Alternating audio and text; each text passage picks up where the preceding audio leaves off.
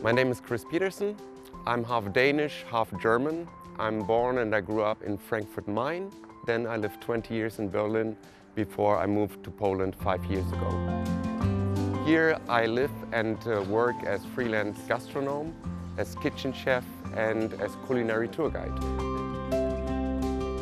Over an international hosting website, I had visitors from Poznan in Poland 7 years ago, which became very good friends of mine.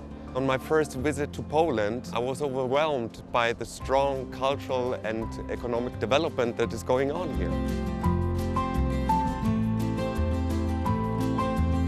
I was very interested in local and regional food products. Some colleagues and I started visiting farms and producers in the area. On one of these tours, I realized that hardly anyone in other countries know about the great quality and variety of Polish food. The idea of guiding culinary tours in Poland was born.